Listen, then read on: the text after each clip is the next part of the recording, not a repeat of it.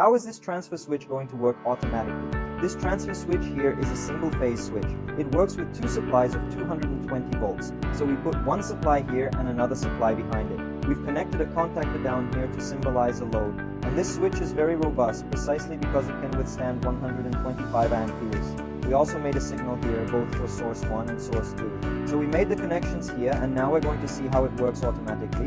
When I close this cover here, it will automatically activate power supply 1. It prioritizes power supply 1, and if it fails, it's automatically transferred to power supply 2. So now we're going to see how it works in practice, so I'll put it here. So as you can see, power supply 1 has been triggered, my output was also triggered, so my load has been triggered and has also been signaled.